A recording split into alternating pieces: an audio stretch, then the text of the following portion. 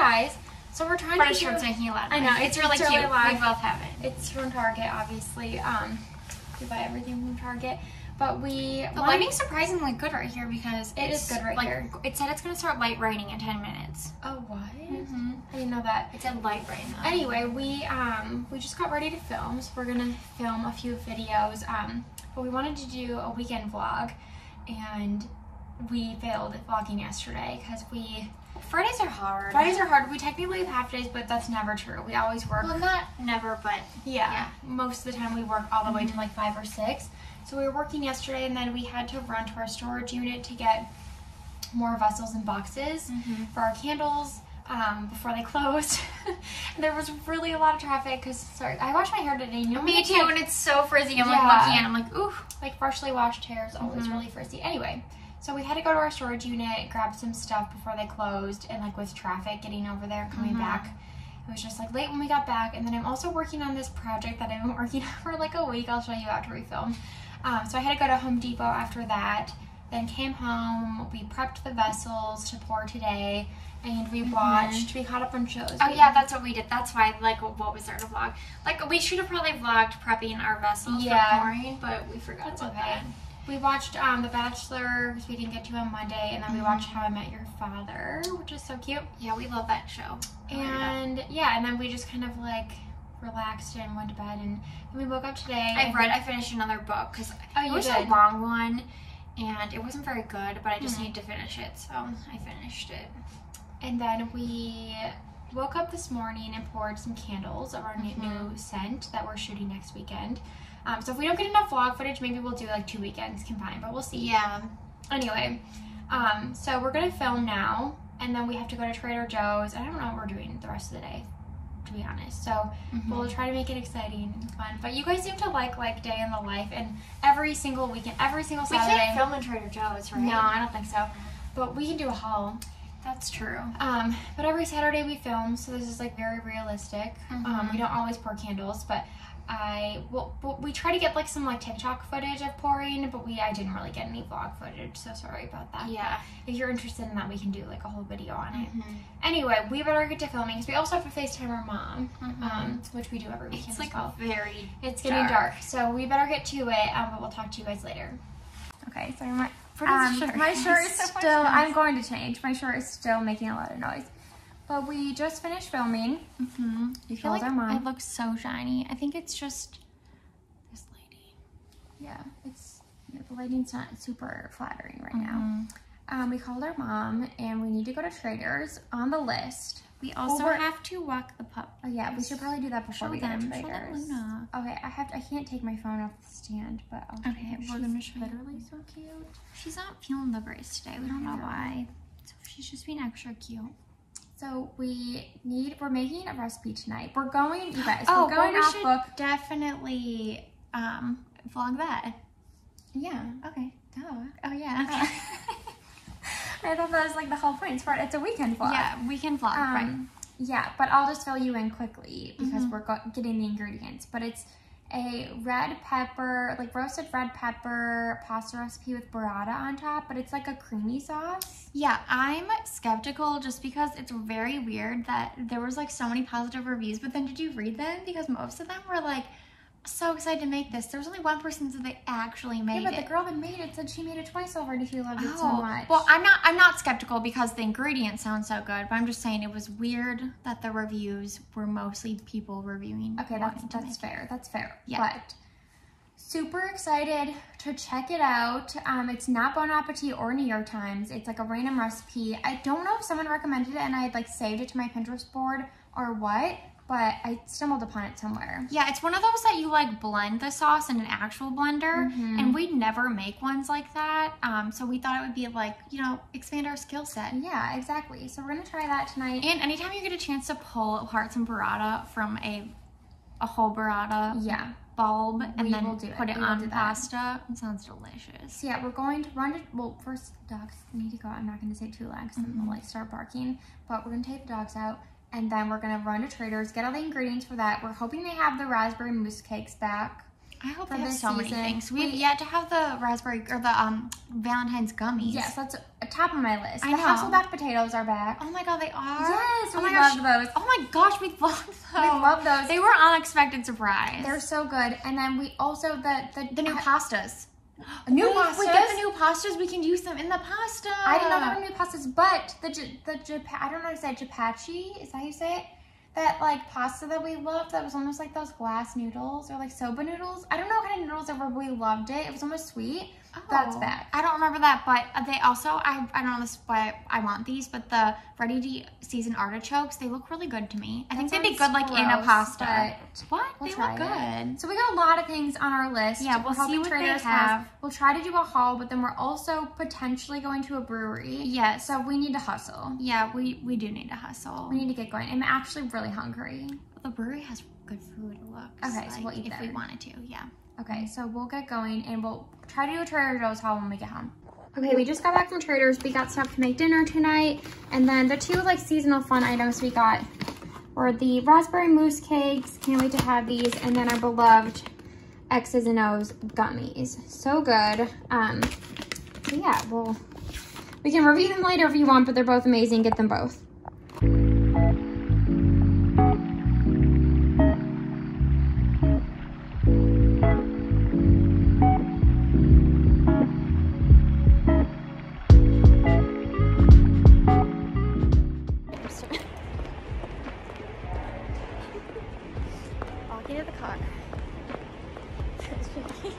Hey you guys, so we just got home. We went to a brewery for a friend's birthday. We just got like one beer. And it is 9 o'clock. Carly? Yeah. It's 9 o'clock. Peppers. Oh, yeah. It's 9 o'clock and we're starting our pasta. We like, we like have to stick to a schedule. And we have to stick to the schedule and we don't want to do it tomorrow. I'm sorry. Some days are like, I don't know, hard for us. We like to do hard types of things on Saturdays. Yeah. We want to like have leftovers tomorrow. So if we're eating at 11 p.m., 12 a.m. It's 9 and there's 12 peppers to cut. I've made it through 2.5. We're making creamy red pepper pasta. I'm gonna keep cutting the peppers. We're just gonna talk to you. With burrata and herbs. We're really excited about it. We have this onion chopper, by the way. If you don't have this from Amazon, it makes life so much easier. But we have shallots. I'll link below. Shallots and garlic in here. And then I'll show you what else we're working with. All right, I'm back. So for cheese, like the burrata, the 8-ounce ball of burrata is broken up, goes on top. We got Parmesan. We've got vegetable broth for in it, and obviously you can't have a pasta without heavy cream. That's our motto. Heavy cream in all pasta dishes. It makes it 10 out of 10. And we've got lots of herbs, rosemary and parsley, and we didn't have, it called for thyme and oregano. Our like Trader Joe's didn't have that, so we got the oregano like in the jar, which is kind of cheating, but whatever. And then we got green onions because we thought that might be a nice addition. So, wish us luck. We are going to continue chopping. We have to chop like all this stuff up. I think that's going to take the longest. And then, since it's a red pepper sauce, like you saw, Carly, did you show them your red peppers? No, but here. Like, she's just starting to cut 12 red peppers.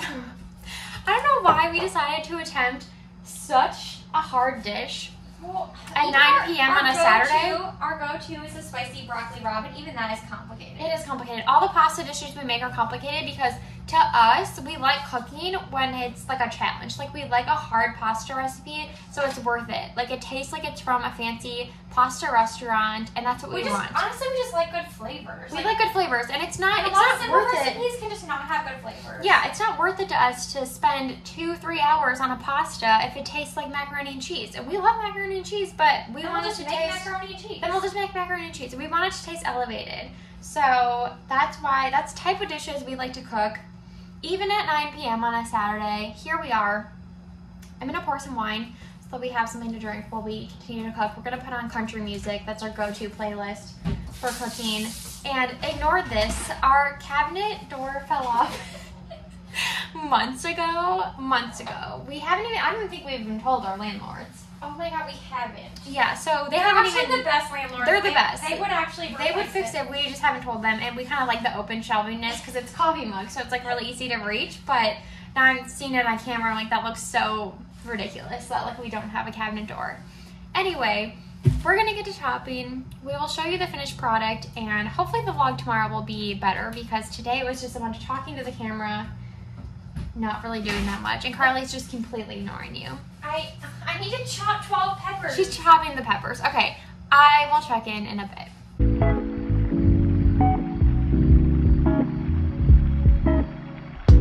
So, update. I had to change my sweatshirt because I got vegetable stock. She was wearing a bell-sleeved while cooking. Yeah, so I changed it to another cream number. This lighting is really bad. It's bad. And you can hear the peppers bubbling. And we are going to eat the raspberry, what are they called? Raspberry mousse cakes on camera. I showed you guys them earlier. Terry's here. Terry! Oh my goodness. We were going to wait till after the pasta was done to eat these, but, you know. It's 9:41. Yeah. So, for fun fact, the Trader Joe's mousse cakes are our favorite dessert item from them. Man, these are so good. Also, fun fact, I prefer vanilla everything over chocolate. Like, vanilla cake, vanilla anything. But the Trader Joe's chocolate mousse cakes are better than this. They're so good. I don't know if they're better. I think these are so good, but I love the chocolate ones. Like the chocolate pumpkins. Look at the layer. So good. You can hear the peppers. We have a few minutes on the peppers. And then we have to add more garlic and balsamic. Okay, for like 5 more minutes. Then we add the heavy cream. We remove like the stemmed herbs. Blend the sauce. Then we're good to go. We add it to the pasta, top with burrata. I wish it was left because it's late and I didn't have a second cup of coffee today. Oh, Terry's here. He's so cute. Luna's usually in the kitchen with us. I don't know where she went. Also, maybe I thought we would go over this tomorrow, but we got Terry's DNA results back. We got them both embarked the DNA testing.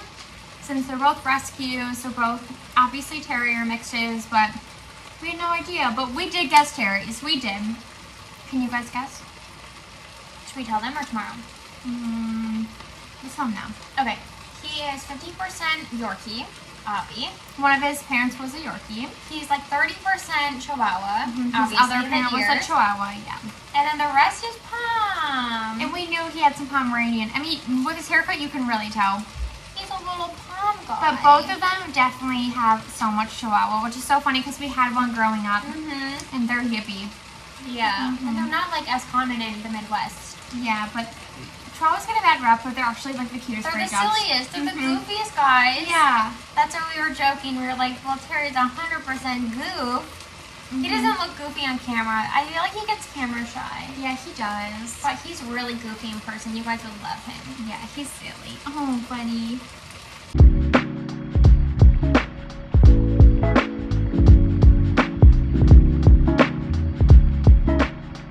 Hey, you guys. Happy Sunday. Carly's over there.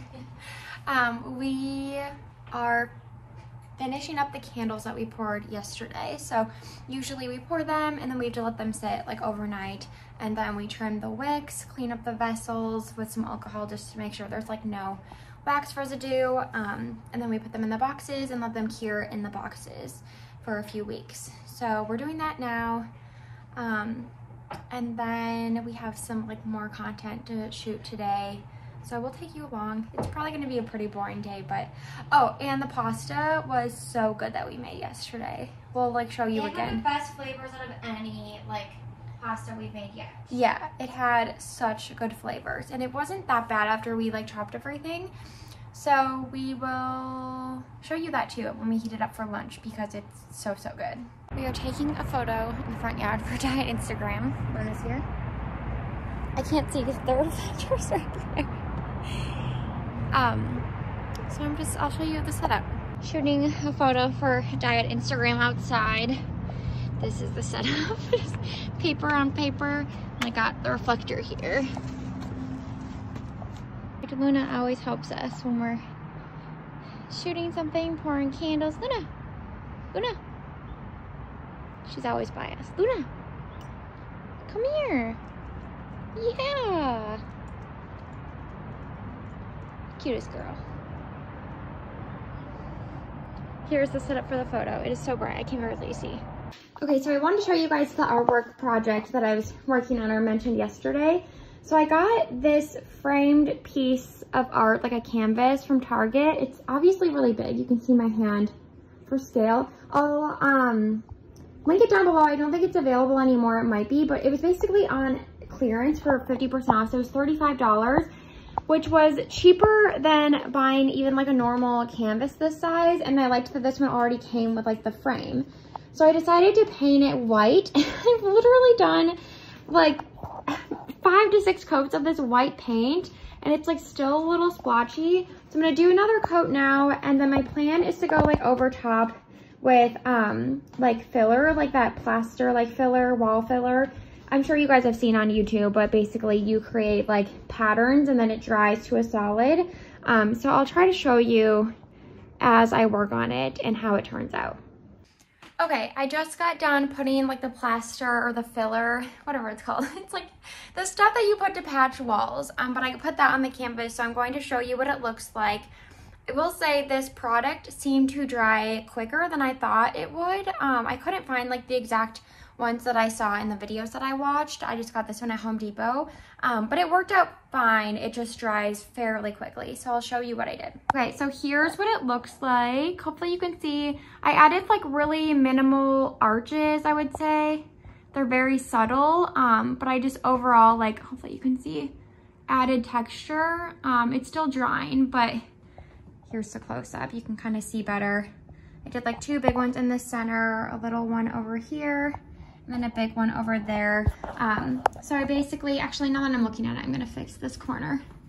But I basically, you just put everything out and then you use this little thing to like do the detail work. And it was also, sorry, it's really hard to like hold this and film. It was also pretty difficult to get the edges because like I said, this one came framed, which is what I wanted, but it would be way easier if your canvas didn't have a frame. So I would recommend this project. Overall, it was really affordable and it's better like than what I have in my room right now. So I'm still happy with how it turned out.